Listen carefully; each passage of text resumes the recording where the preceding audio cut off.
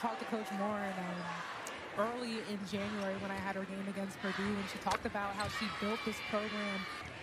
Sellers, couple dribbles, and the pull-up does not go, and great effort by Fisher on the block. Second chance opportunities, capitalize off of it. Jakia Brown-Turner next. Play by Garazone. Let's have another look at it. Second chance opportunities, likely slow. Anything. Brown-Turner gets the step and puts it off glass.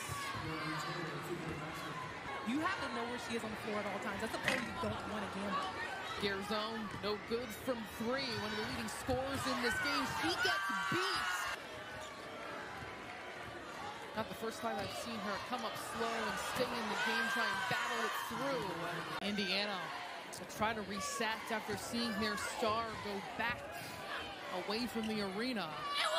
And Sellers is going to immediately take advantage of that one.